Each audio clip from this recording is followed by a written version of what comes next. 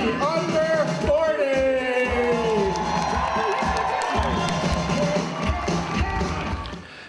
Tonight, the Dutchess County Regional Chamber of Commerce is recognizing the talent, professionalism, commitment, and impact that our young professionals bring to the Hudson Valley.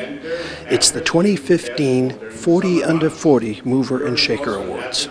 The top 40 under 40 is recognizing those individuals that go throughout their daily lives and don't look for the praise. So we're looking for that police officer, we're looking for the teacher, we're looking for the doctor, the dentist, those individuals that don't get the pat on the back to say thank you, you're doing a great job, and thank you for all that you're doing in the community to make it a better place to live.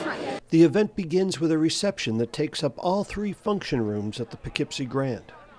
So what does it mean to you to be recognized as one of the 40 under 40 for 2015? Well, obviously I'm very honored. One of my staff members nominated me without my knowledge. Of course, to be selected is also just an extra honor. So just to have folks that I work with, both at the Board of Elections and as a rowing coach, nominate me for such an award I feel flattered.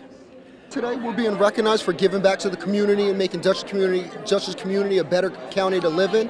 And me individually, I'm being awarded because I've given back to the Walk a Mile Committee, which is a fundraising committee where we raise awareness for domestic violence and sexual abuse against women, and we're trying to bring a stop and end to it. And what we do is we literally walk a mile wearing women's shoes, so we can talk about that. We better understand what it's like to go through a woman's experience.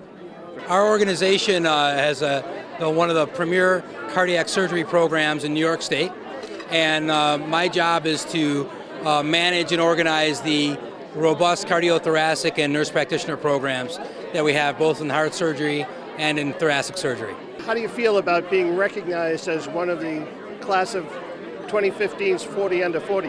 Well, it's a tremendous honor, and really I got to thank the wonderful team that I have that works so hard to get the results that we have. I want you to tell me why you're proud of your dad tonight.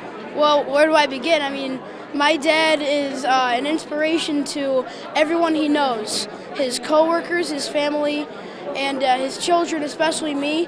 And I see him rub off on my little brother and my little sister, and I couldn't be more proud of my dad. The event then moves across the street to Change Point Church for the award presentation. Many of the people who have received this award over the years are some of the people I admire the most in the business community, so to just even walk behind them and continue on in that legacy is an enormous honor. For me, it's a special award because I am from Kingston originally, but I moved to Brooklyn and I was down there for 11 years. So I returned to the Hudson Valley 4 years ago, and getting 40 under 40 award to me means that I've integrated myself back into the community, made it my home. Just because there's 40 people here, there's probably a lot more than 40 who contribute to Hudson Valley and Dutchess County who are under the age of 40.